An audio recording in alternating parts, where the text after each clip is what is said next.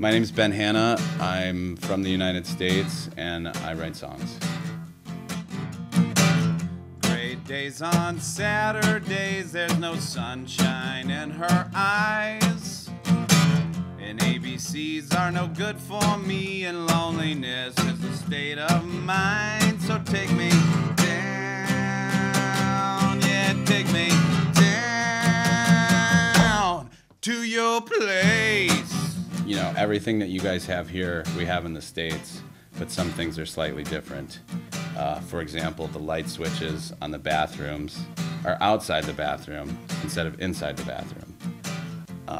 Perhaps after the interview, one of you guys could explain the advantage to that, but it seems like particularly if you were in middle school, that would be a hard reality to deal with, having the light switch on the outside of the bathroom, because probably your friends would turn it off when you're in the bathroom, right? I'm sure has that happened to you before? Yes. Okay.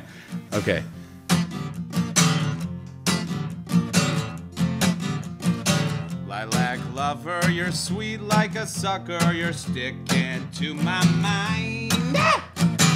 I'm not sure whether I'm under the weather or if sunshine's just hard to find, but take me down, yeah, take me down to your place.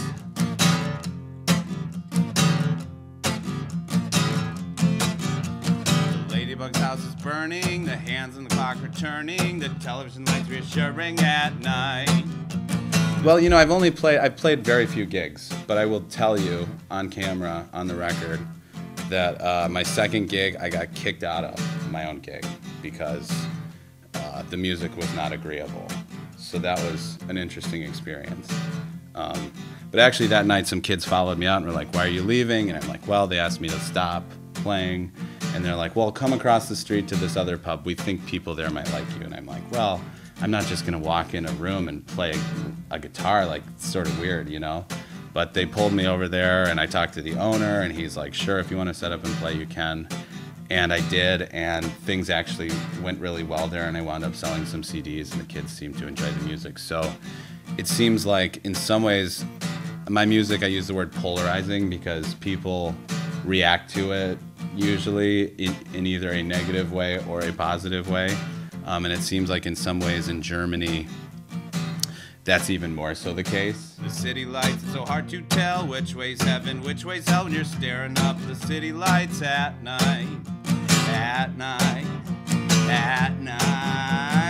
I don't like any light. At night, at night, at night, at night. Well, I know it's, folks at home, I know it's hard to believe, but I live in a one-bedroom apartment by myself. And I spend a lot of time walking around the apartment in my underwear, scratching myself, wondering what to do with myself. And in those moments is usually when I pick up the pen or the guitar and I start to create. I talk a lot about the reality of, you know, being bored, or I don't want to say it on TV, but you know, stuff like that. Like this. Masturbation, you know, heating up a cold burrito at 3 in the morning. I'll write that into a song. But I think that it takes some people off guard. They're like, why is he talking about this, you know?